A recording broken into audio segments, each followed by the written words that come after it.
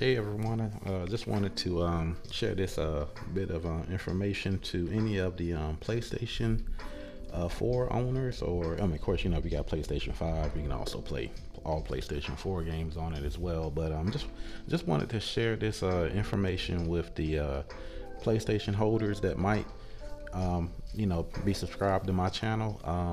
For PlayStation, when it comes to MMOs, we've kind of been limited to experience any really good MMOs. I want to say, I mean, of course, there's been some, Neverwinter or Terror or, some players that experienced some of those type of games that I've played in the past. Like, Onigiri was probably the worst of them, but I played that one for the longest. But because you got the Final Fantasy players and things of that nature. But I'm excited about New Genesis, about PSO Fantasy Star, online coming to PlayStation, because it is a great title.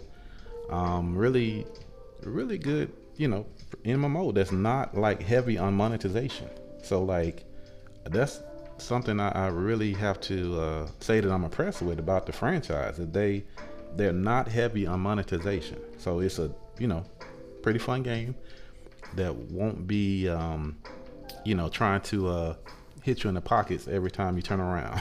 So I'm excited for that to be coming to PlayStation, and just share the news. How Phantasy Star Online 2 New Genesis would be releasing on PlayStation 4 sometime in the future. And today we received official confirmation that this is true. Yesterday it was rumored because of pictures floating around from the Anime Expo floor, but the official Phantasy Star Online 2 Twitter today confirmed it with a post of themselves. This is exactly 2 years after the original interview with Phil Spencer saying that Phantasy Star Online 2 will be available on all consoles in the West sometime in the future. Now, there is some information that a lot of players currently have about whether or not they're going to be able to transfer their accounts with cross save and or AC, and or will there be censorship. So hopefully this video will help you out when it comes to answering at least some of those questions. Now, if you're already playing Phantasy Star Online 2 New Genesis on PC or on Xbox, then you have nothing to worry about, because nothing in those current versions will be changed at all. The game will in fact be crossplay, so you really have nothing to worry about at all there either. So for those of you guys who really want to, you'll be able to play with your friends, family, and other people of that vicinity. Now, the official website winds up giving us some information about how to manage and consume AC on the PlayStation version, and this is pretty much in line even with the Japanese version, where AC is separate based on the version that you're playing. If you purchase AC on the PS4 version or by using AC exchange tickets from the PlayStation Store,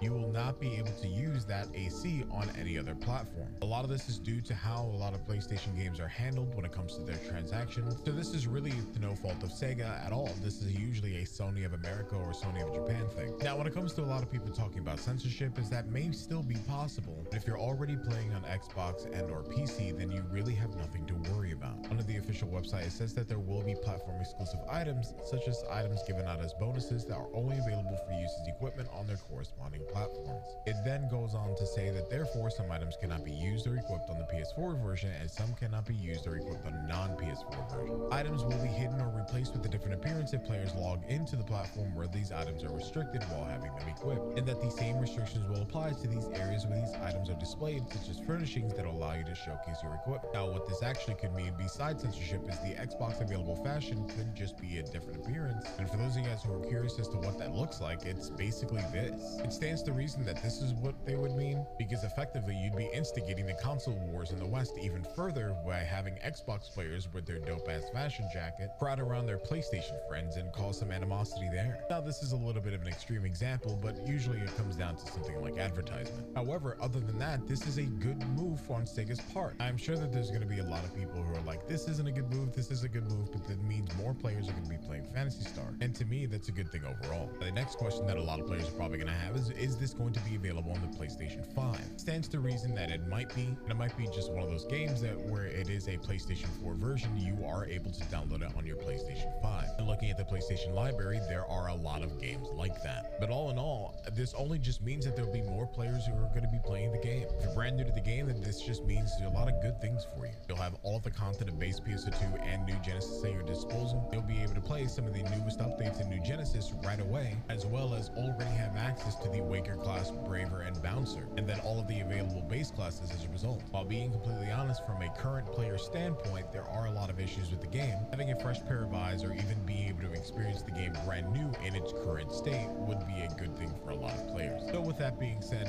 again, this is really exciting news that there is an official confirmation that this will be coming out on August 31st for the PlayStation platform. And the only thing that I would hope is that Sega doesn't open any additional ships and helps to solve the population issues on ships 3 and 4 before opening up a new one. And for those of you guys who are brand new to the game, ships are your server. But with that being said, ladies and gentlemen, thank you guys again for watching. Stay awesome, stay beautiful.